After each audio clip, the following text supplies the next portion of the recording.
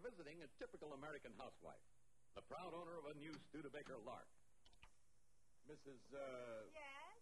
But you're Zsa Zsa Gabor. Oh, that's one of my names. But we're supposed to interview a new Lark owner. But I'm a new Lark owner.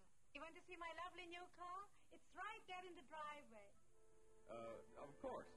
Oh, the Lark styling, Miss Gabor. How do you like it? Well, frankly, I'm practically always frank. At first I thought it's too big, it's too high. But then I found out why they raised the roof. I can get in. And out without losing my head. I can jump in. And out for shopping. You do your marketing like that, Miss Gabor? Of course, darling. Nobody dresses around here. At night, with the new high hairdo, it's so easy to get in. And this couch, it's so nice, so chic. And how do you like our built-in vanity case? This is a great idea.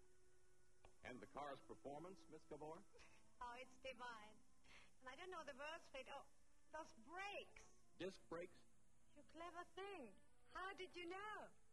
Well, my friend says I would be in jail from coast to coast if I wouldn't have them. And you know, after a little togetherness with the garage door, a whole new fender only cost $12. Because the fenders bolt on. And with these flat floors, you can't break your heels or get your new shoes wet. What's best about your Lark, Miss Gabor? Well, it's not too big, it's not too small, it's completely different. And I like things different. Were you paid to say these things, Miss Gabor? Are you crazy? Of course, yes. I got a car in every color for every day of the week. And I love